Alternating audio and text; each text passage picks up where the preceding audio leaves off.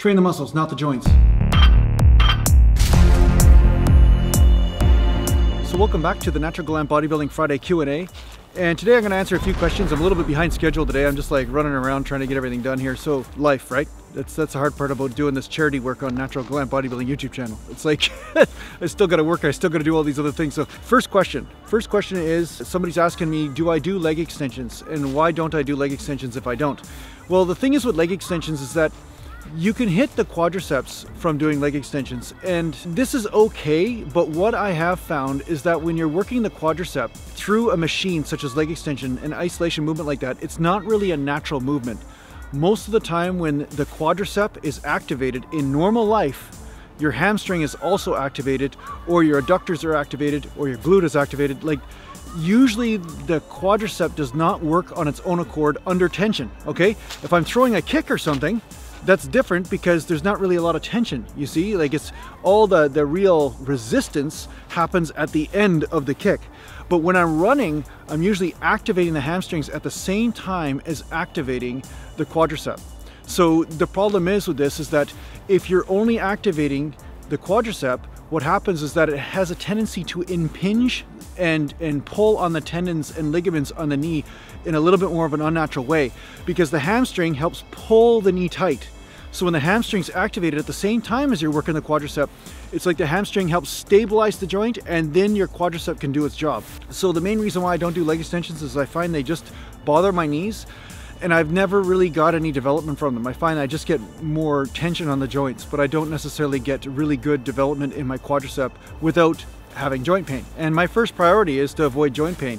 Train the muscles, not the joints, right? So secondly, somebody just commented on one of my bench press videos and said if I don't touch the chest, it doesn't count. That's a very simplistic way of looking at training, and it truly means you don't understand what's really going on when it comes down to bodybuilding, okay? This is the type of bullshit that I'm actually fighting against on my YouTube channel right now, okay? So just so you guys know, this is the type of crap that I'm actually fighting. This ignorance is the type of ignorance that I'm actually fighting against. So anyway, just stupid stuff. Like, who could take a hammer to the face more? And kind of like the old-fashioned drinking games where a guy would drink and then whoever falls down first is a pussy, and the guy that can drink more is less of a wimp, you know? But in the end, both got liver damage from it just to prove who's tougher. It's just stupid shit, right? So the same thing with this touching the chest game that's going on out there. Touching the chest is necessary if it's right for you, but not if it's not right for you, okay? That's it. Okay, so bad screen name, and that's a great name for YouTube. Bad screen name's asking me, he goes, when you squat, do you use a belt? Now, I don't know where you've been there, bad screen name, but I've been making vlogs for, 4 years now, and you can see in every single video I have never worn, not even one time, a belt. So you've just shown yourself as a person that's not watching my videos, okay? So watch my videos. I don't understand why people want to ask me questions when I answer these questions just by showing you. I answer this stuff. So no, I don't wear a belt. Why don't I wear a belt? Okay, that's a different thing. Maybe I haven't explained why I don't wear a belt, but don't ask me if I do wear a belt because I've shown you, okay? So I don't wear a belt because I want to activate the core. And I answered this in another Friday Q&A about ab development and do I train the core and all this kind of stuff. Well, when I don't wear a belt, I actually end up training the core. I end up teaching the lower back how to fire properly. And at the same time, I don't want to develop the imbalances that may come from splinting my back. It's almost like putting your arm in a cast. It ends up small after 6 weeks. Well, it's the same thing when you splint your back all the time. A lot of the lower back muscles will not get activated, and it could lead to injury. I believe that it will lead to more injuries by splinting your back every time you lift heavy weight, because it'll create a major difference in strength between your main prime movers and your stabilizers of your lower back. And if anything, you want them to be a little bit more close together. And I have found that my lower back has not grown in size from it. Like, it's not like my waist has grown from not wearing a belt. If anything, the opposite might have been true. Like I've actually tightened up, and my ab development's coming in and my lower back development. So I always had a great developed lower back. I always had the Christmas tree and everything on stage. And I think that's one of the reasons, is because I didn't wear a belt, so I was forced to activate those lower back muscles all the time. So Skater Loro is asking if he should skate less, or she, I don't know if it's he or she. I didn't look at your account yet. So he's asking, I'll just say he. He's asking if he should skate less, skateboard less if he wants to be buff. Well, the thing is, there is either or, the thing is you have to choose where you're going to put your energy. And you cannot be a jack of all trades, as they say. You cannot be an expert rocket scientist as well as professional athlete, as well as you know, gold digger, as well as astronaut. Like at some point you have to figure out how to specialize. And with the physical body, this is really important. So if you notice that you're a hard gainer, okay, if you are having a real hard time recovering from weight training, and then you're skating a lot, you have to make a change, right? So if you're skating a lot and you're making gains, don't worry about it. Enjoy your skating. But if it's bothering you and you want to make more gains and you notice you're burning a lot of calories, you're working up a sweat all the time skating, not to mention the injuries and the tweaks and stuff that come from ballistic type sports and jumping off ramps and all this kind of stuff, and, you know, nutting yourself on a crossbar somewhere. The bottom line is that if you want to be a specialist, you know, if you become a specialist, you will become elite. And you do have to at some point decide what to do with your body. So if you're burning too many calories and you're burning off muscle, yeah, the obvious choice is to cut down on the cardio a bit and specialize more in weight training. YRGG 2004 is asking about supplements. What are the best supplements to use? Now, I don't use a lot of supplements these days. You know, once in a while I use some branched chain amino acids. Once in a while I might use some glutamine or something. But the best supplements, in my opinion, the ones that work the best, you know, is creatine. Creatine worked the best, you know, as far as putting on a little bit of water weight and some endurance energy. I always noticed my strength went up really quick. It helped bring more water in the muscle cells, and I noticed that it was easy to get a pump. NO2, like arginine type supplements, those worked great for getting a pump and also increasing blood volume and recovery. My recovery would go up when I took arginine type supplements, okay? And from there, there's arginine, there's creatine, glutamine is also one of those holy trinity of supplements. I found that glutamine really helps with recovery and recuperation, and it is one of those raw materials that your body needs for recovery. Okay, so glutamine is the most abundant amino acid in all your muscle tissue, so yeah, I'd recommend glutamine. So basically, creatine, arginine supplement, and glutamine. I think that would be 3 of the most important supplements to take if you are a supplement type person, for sure. And of course, the 4th thing would be branched chain amino acids. Now, Mr. Smoking Chimpanzee is asking, he says he does 4 sets of 12 reps, 10 reps, 8 reps, and 6 reps. Is this good? Is he working both high reps and low reps? You know, this is a very general question. You're only giving me one sentence, so if you just say 12 reps, 10 reps, 8 reps, I don't know whether you're going to failure on these reps. I don't know whether you're just doing 12 reps and you can normally do 20 reps with that weight. I don't know basically how you are conducting this experiment, okay? So whenever I talk about reps of 15 or reps of 17 or reps of 10, usually I'm assuming you're going to failure or close to. Like, that's as many reps as you can do for that set, right? So I would assume by you saying this, you did 12 reps with a certain weight, you couldn't do any more reps, and then you went to 10 reps with a certain weight, you couldn't do any more reps with that, and then you raised the weight so that you could only do 8 reps, you know, I was assuming that you're kind of doing that. Now, there's a number of different ways to pyramid. This is called pyramiding, okay? 12 reps, 10 reps, 8 reps, it's called pyramiding. Now, there's different ways to pyramid, right? There's hypertrophy weighted pyramid, and then there's strength weighted pyramid. The strength weighted pyramid is to use the first 2 or 3 sets more as warm-ups, if anything, in order to get to super heavy weight for 5 to 6 reps, right? And you might be able to do, you know, 1 extra rep in there or 2 extra reps, but really what the whole point is to be able to handle heavier weight than you normally could. And you basically are just practicing what that feels like, okay? And then on another day, you know, so you're not challenging the joint so much, then you would probably rep out. You would go to failure with sets of 15 or sets of 12 or something like that, because then that would help replenish the area, help hit the muscles, but you're not wearing out the actual joints and cartilage and tissue as much, right?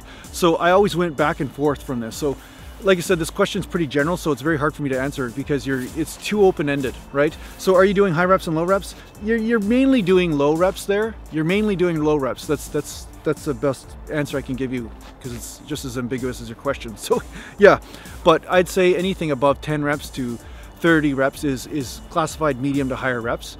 And of course, I'm assuming you're hitting failure, right? So Jay Bradley's saying that his friend is doing a full body workout 3 times a week, and he's doing 1 exercise and 3 sets each body part, but his friend is not sore and he's not worn out the next day. He just feels kind of dead, but he's not getting sore from it. Okay, so again, very open question. This is why I do consultations, okay? So you guys that know me, and if you've checked out my website, you'll see that I actually do consultations because these questions are very general, very gray. So the bottom line is he going to failure on the sets? I've seen people say they do 3 sets and I've seen them do this. I actually watched a lady the other day on the cell phone while she's doing her sets, talking away like she's having a cup of tea as she's doing her bench presses and her rows and everything. How intense is he training? Is he even trying? Is he training hard? Is he just messing around? You know, there's 2 different levels. I mean, you could be on a recliner doing arm curls and only getting 5 or 6 reps when you could probably do 100. but that's not necessarily training, you know what I'm saying? So how hard is he training, first of all? Is he hitting failure? Most people don't even do that. Most people don't even get close to failure when they train, right? Except for in the heavy sets, and that's why they stick to the heavy sets, because that hurts less, right? They just kind of strain and then can't get any more, and then they put the weight down. But once you get them in the higher weights, they kind of avoid that because that hurts, right? They have to feel the burn and feel the muscular fatigue and all this discomfort, and that's where the real hypertrophy comes from, right? So you have to kind of do a blend of both. So if he's not getting sore, there's a possibility that he's not actually trying hard enough, or he's sticking in just one rep range and just getting stuck there and just overtraining. So guys that just do 5 reps or 6 reps or 8 rep sets, and then they're just always stuck there, but they never change the rep ranges. They're never changing the range of motion. They're never changing the angle of attack, you know, from incline to decline to flat. You know, you have to change things up. So I'm guessing he's probably stagnated because he's doing the same thing all the time, or he's not putting enough effort in, or he's not doing enough reps. He's basically just sticking to heavy weights and just experiencing nervous system burnout, which is exactly what most effing beginners do. They just try to lift as much weight as they can do to prove to their friends that they're, you know, somehow valuable to the world. I don't know what it is, but they're just basically doing the big pissing contest where, look what I lifted, oh look what I lifted, but they're not actually doing it to see if they're going to get a result. They're not actually lifting with a strategy. They're not actually lifting to say, okay, this is what's going to work for me to build muscle. So if your friend's feeling burned out, most likely he's lifting too heavy, too much, all the time, because he's too lazy. He's not actually putting the effort into the medium rep ranges, like the 10 to 20 to 30 rep ranges. This is a very strong possibility. Check it out. There's most likely a possibility that he's having nervous system burnout because he's always straining.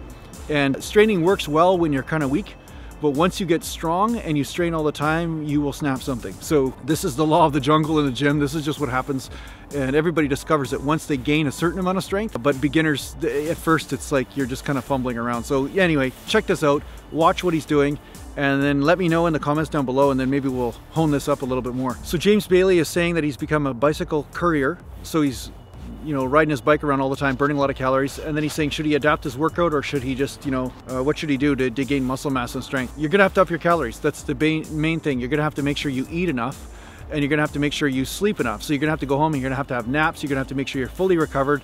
Then when you go to the gym, then you train, and yeah, some days you'll feel like going heavy, some days you'll feel like going light, and then you're just gonna have to see what happens with your body. And at some point, if bodybuilding is more important to you, then you might have to change jobs. That's kind of the reality, right? It doesn't mean that you can't increase muscle mass while doing cardio, but if you're a hard gainer and you're having trouble gaining, then you have to change the cardio or something. So basically the other thing you can do is lower the intensity. So don't sprint so much when you're doing the courier type stuff. Try not to get your heart rate so high that you can barely speak, because if you're getting your heart rate really high, what'll happen is your body gets into burning protein. So what you can do is just lower the intensity or the speed at which you go. So you could tell by, if you can have a normal conversation as you're riding your bike, that means you will be at an intensity level that you will preserve muscle mass at. Okay, so that's the other strategy you can employ. Keep that intensity down on your cardio type sessions and save that intensity for your weight training sessions, right? So D Mason's asking how low he can go on carbs without sacrificing muscle. Well, the answer is pretty obvious. You'll find out, right? Like if you start going low on carbs and your strength just plummets down like really fast, then you just found out exactly how low you can go and sacrifice muscle. So what you'll have to do is bring those carbs up and see where it is, where's that sweet spot where you don't lose strength so fast. Okay, you have to do an experiment because there is no one right number. You know what I'm saying? It's just like me saying for a cat needs to eat, you know, 100, 200, 300 calories a day, and then a man, okay, he should just eat 300 calories a day. So no, there's different sizes going on, different animals. Well, people are different, metabolisms are different. So depending on you will depend on how much carbs you need. So the answer to this question is, what do you watch out for? And what you watch out for is how fast is your strength plummeting. And if your strength is going down way too fast, then that is a sure sign that you are sacrificing muscle tissue, okay? So it is normal to lose a little bit of strength, okay? A little bit of strength, like maybe a rep or two, but not to, you know, all of a sudden feel dead tired. You'll notice your muscles will feel really flat, okay? You'll have to play around with this. But ideally, you only want to lose about 1 pound a week.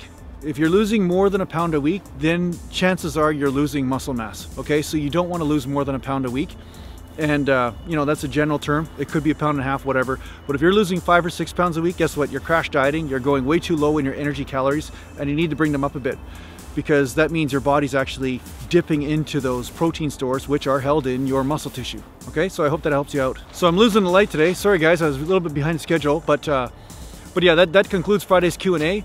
And I'll answer some more questions in individual videos this week, as well as in next week's Friday Q&A. So thanks a lot for tuning in. Make sure you check me out at naturalgallantbodybuilding.com and sign up for the newsletter there, and go to the Facebook group, Natural Gallant Bodybuilding, and take care for now.